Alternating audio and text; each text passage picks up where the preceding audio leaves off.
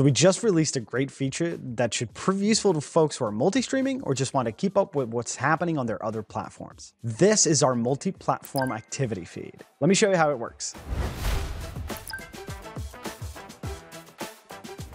Before you get started, in order to use this feature, you must make sure that all of the platform accounts that you want to monitor are logged into your Streamelements account. Go to your profile icon, click on the owner account, and then log in to the platforms you want through this screen. We're now on SE.Live, and if you look at our activity feed, you can see some events coming in that are tagged as YouTube, with the YouTube icon in the event itself. In order to configure how your events show up, click on the filter, then go back once, and you should see all of the accounts currently connected to your Streamelements account.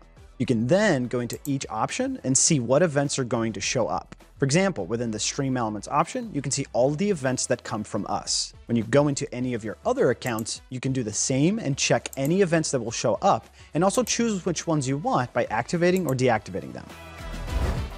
Another cool feature is that now, when you press the pause or play button, this will work for all the platforms that you have connected, so that's pretty handy. And finally, one last PSA.